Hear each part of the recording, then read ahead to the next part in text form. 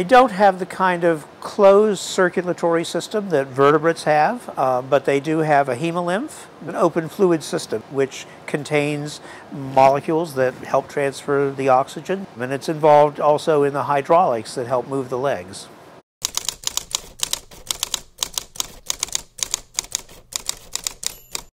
Well, neither one is likely to be fatal, so you can't use that as a criterion.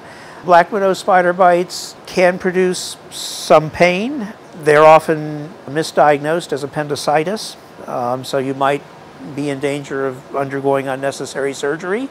But a normal, healthy adult will not have any difficulty recovering in most cases. Brown recluse spider bite, the venom is very different. It's tissue destroying, and you may, as a result, need skin grafts in the long term. So, given a choice, I think I'd take my chances with the black widow.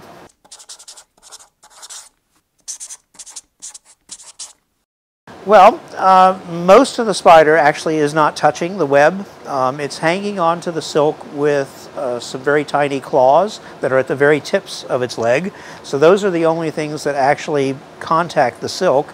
And they are coated with an oily substance that helps them get through the glue if the claw should actually get into the sticky part of the silk.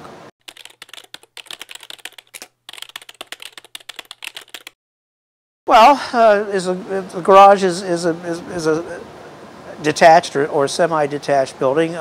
You could have quite a wide variety of things coming in from the outside. The things that you're most likely to notice, of course, are the things that would build cobwebs, for example.